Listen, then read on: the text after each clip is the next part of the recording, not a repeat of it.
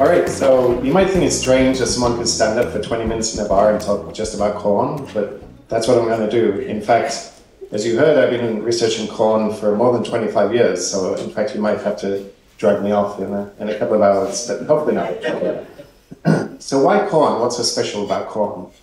Well, for research, about 100 years ago, when people started to use genetics as a tool to understand living things, a decision was made to focus on a small number of species, right? Rather than trying to study everything, people thought that we could just study a few plants, a few animals, and focus on those, and then you can sort of make more progress because you develop tools for those things. So you may have heard that people studying human diseases, for example, use fruit flies as a model, and in plants it was decided to use corn. That was one of the models that we used.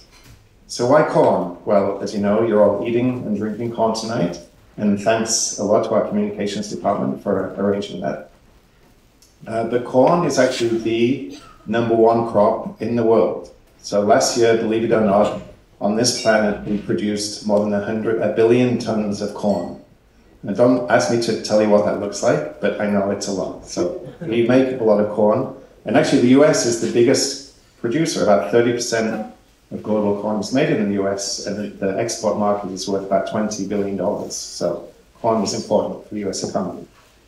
But for my interest, the thing about corn is genetically it's very diverse, and so we can learn a lot about genetics by studying this diversity. If you bought corn in the fall, this Indian corn, you've probably seen it in the supermarket, you know that there's many different colors and shapes and sizes. All of that is controlled by genes, and that's what we study. We want to know how the genetics controls the plant traits. So that's why corn, that's why I'm talking about corn. The other question I often get, and you know, my wife actually is not a scientist, and so I hang out with a lot of non-scientists. And people say, well, how did you become a scientist, or why are you a scientist? And the answer to that is much easier. In fact, the answer is I had no choice. And I had no choice because, you know, actually my parents were not scientists. None of my friends when I was growing up were scientists. I didn't know any scientists. But I was just born with this uncontrollable desire to know how things work in the world around me. So I want to tell a little story to illustrate that. So when I was around 4 or 5, so this is one of my earliest memories, my brother's favorite toy was a teddy bear that would play lullabies, and he would use this, you know, if he needed to go to sleep. You know, this teddy bear had a string in the back, and you'd pull the string and release it, and it would play a lullaby, and he would go to sleep. So I asked my mom, how does this work?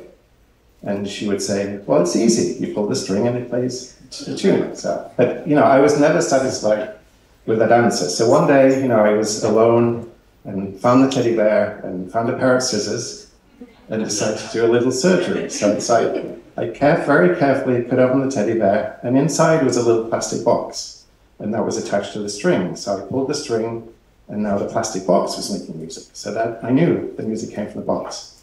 So then I opened this box, and inside there were like 50 pieces of metal that were turning and churning and making the music, and that was really cool. So I thought, oh, what happens if I take one of those out? And at one point, the spring expanded and 50 pieces of metal flew into the air. Then I realized Teddy was not going to be making music anymore, right? So what I did, I took all the pieces, stuffed them back inside, and hid the Teddy under my bed, right? And then nothing had happened. Like when my brother was looking for a Teddy that night, I don't know where I went to. So that night he cried himself to sleep, and but you know, he got over it in a few days. Then he found the disemboweled teddy bear under my bed and punched me in the face, and then we made up, and we've been good friends ever since. Yeah. So, you know, what does this have to do with corn? Well, in fact, the way we study corn is we like to take it apart. We want to know how the plant grows and develops, where the leaves come from, where the ears come from. And to do that, we don't want to look at the ears when they're like this, like fully formed. We want to look at them when they're tiny, right, when they're first being made. So this field of study is called developmental biology. And we do that, sometimes we do that literally with forceps and tweezers, and people in my lab who are here have spent about the last 2 weeks pulling apart thousands of corn plants to find those little ears.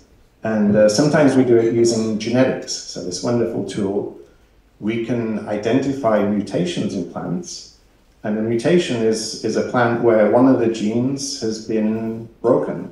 And in that case, if you have a mutation and you see that the growth of the plant is altered, then you can correlate that gene with controlling a certain aspect of how the plant is developing.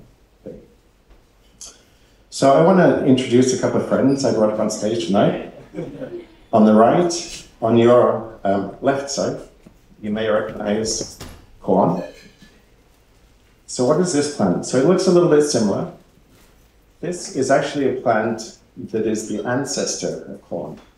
So corn is a plant that was bred by humans in a process that we call domestication, sort of tamed by humans. So this is a plant, this is the ancestor of corn that grows in the wild, and then we have the modern corn. And they look pretty similar, but you notice some differences. Perhaps the main difference you will see is corn grows as a single stalk, and each plant is just going to make a single ear, and you can see it just starting to come out there. Whereas this ancestor, which is was started to be selected to develop into corn about 10,000 years ago, is called teosinte, and it makes many branches, and it makes many more ears. So one plant might make 20 or more ears.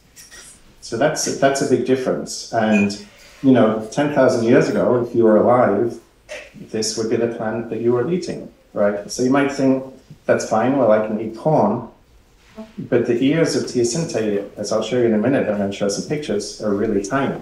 So that was a problem. So 10,000 years ago, people had to spend a lot of time collecting their food. Okay, so corn, I sometimes refer to as corn as the poodle of the plant kingdom. Are there any poodle owners here tonight? Hopefully not. Okay, but I can assure you, no poodles are going to be harmed in the telling of the story. But I want to tell a little story. So poodles, as you know, are perfectly adapted to their natural environment, right? The natural environment of a poodle is a suburban living room, right? Where they're pampered, they're fed, they go to the hairdresser, right? That's the poodle's life. Now imagine you took that poodle and put it into a real wild environment, like you released it in Yellowstone National Park or in the Serengeti in Africa.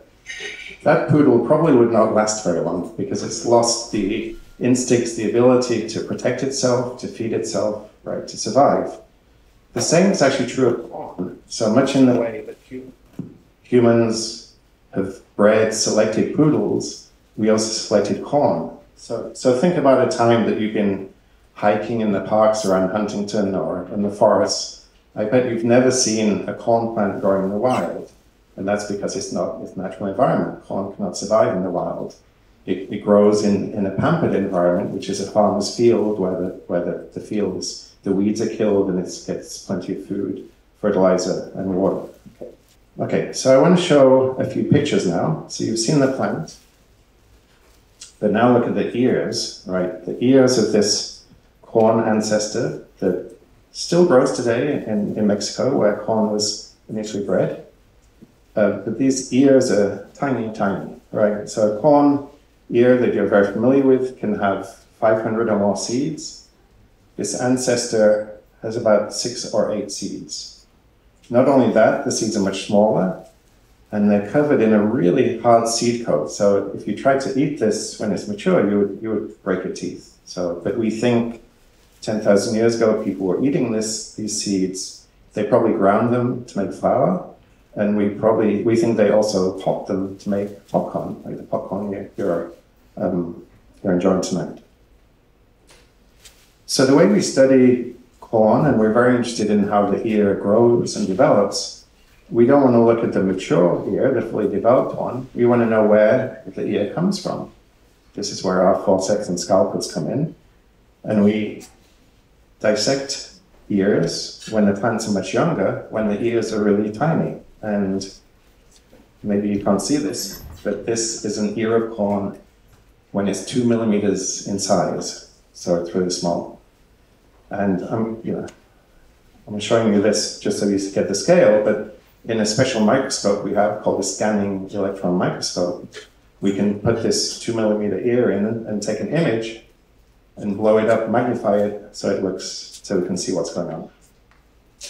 So actually these tiny ears, we sometimes call them in the lab, our sort of friendly term for them is baby ears, because they're like baby ears. But we've trying to stop that because we got in trouble with FedEx, the FedEx driver was a little bit disgusted with us when he was delivering a package that we'd labeled, what's in the box? Baby ears.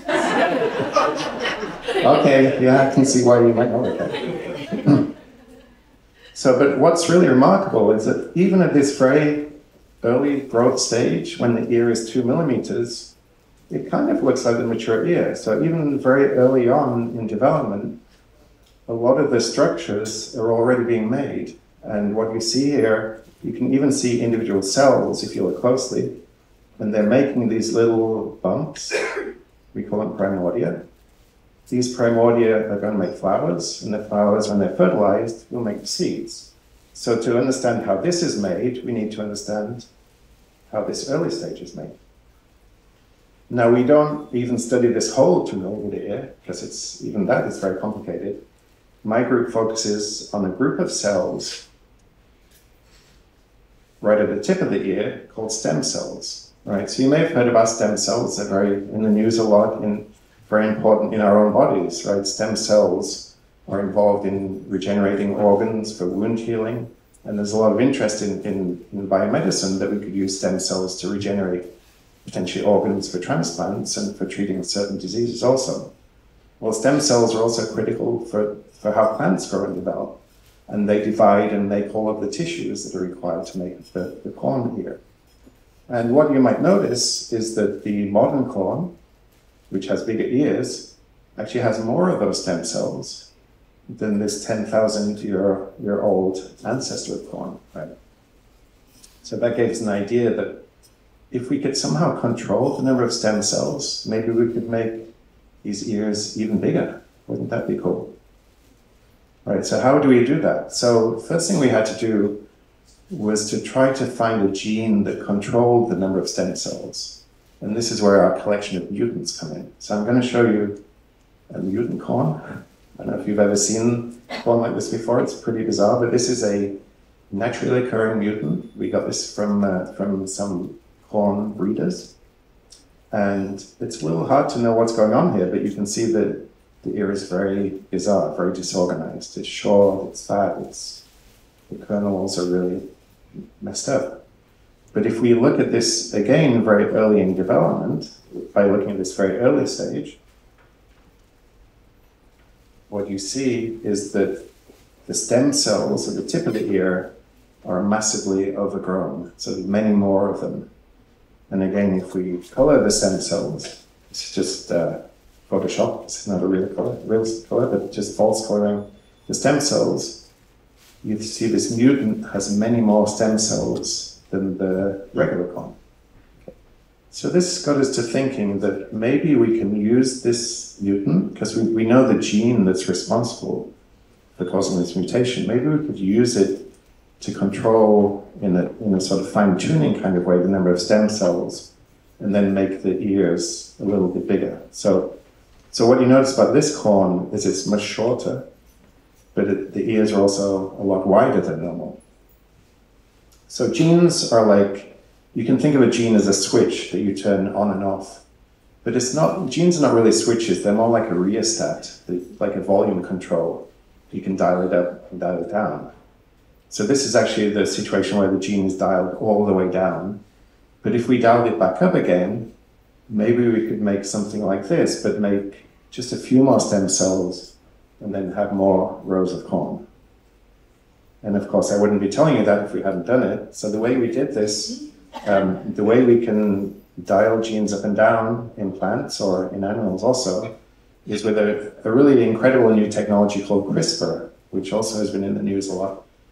CRISPR is a tool for editing genomes, that you can go into a genome, go to a specific gene, and alter that gene in very controllable ways. So this was really a revolutionary discovery in biology about 10 years ago, that the two scientists who discovered that were awarded the Nobel Prize last year for their discovery. So we use CRISPR in corn to dial down the activity of this gene. And what happened is this. So on the left is our regular corn. In the middle of this is this mutant where this gene is dialed all the way down, and it makes these very disorganized, very stubby short ears. And then this is our CRISPR corn where we've turned that gene back up again a little bit. We make more stem cells, and we've made more rows of kernels. And actually these plants, each plant now can make more grain, more corn. So one simple change to the genes has made more corn. That's pretty exciting. So, you know, this is very new research. We actually published this from my lab a couple of years ago. And the varieties we work with at Cold Spring Harbor are not commercial varieties. We work with sort of research varieties that are easier to manipulate in the lab. But there are companies now very interested in this research. We're collaborating with some of them. And so this may be in production in a few years to improve corn productivity. Okay, so I just want to take a step back. So I've shown you that with this CRISPR manipulation, we can make more corn. And, you know, sometimes I talk about corn and people say, well, that's great, you know, you're finding some interesting biology. But then they say, well, you know, we have plenty of food. Why do you need to make more corn? You know, we're growing a lot of it. So I like to show this graph, and this is actually a graph of information collected by the US Department of Agriculture. And on the horizontal axis here is the year, so it goes back to 1866 to the current day.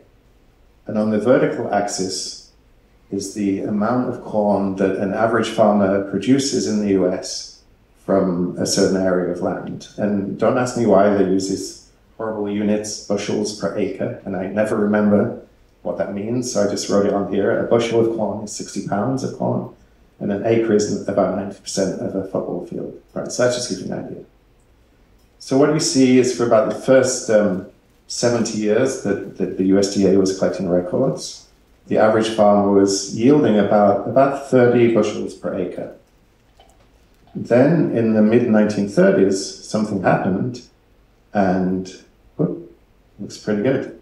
I wish my 401k looked like this. Now the average farmer is yielding about 6 times more corn per acre than they were in the 1930s. This is all through breeding, genetics, and also improving agricultural practice. But, you know, it's really only because of this that we've been able to feed the growing world's population. And in the future, we want to improve this and continue this trend because, the world's population is increasing. And CRISPR is one tool in the toolbox of the breeder, the geneticist, that can allow us to manipulate plants and improve productivity. The other thing is that, you know, we also want to make agriculture more sustainable because agriculture contributes a lot to greenhouse gas emissions through energy use, and also fertilizer is very energy intensive to produce. And CRISPR of other genes could potentially make agriculture also more sustainable. So I think it's a very bright future. So that's what I want to say about corn, and I just want to finish and acknowledge my group members who've worked really hard to do this work. And this is a picture a couple of months ago, we went to see this amazing, excuse the pun, it is really amazing, Broadway show called Shucked, and I hope some of you out there are lucky winners of the tickets. So thank you very much.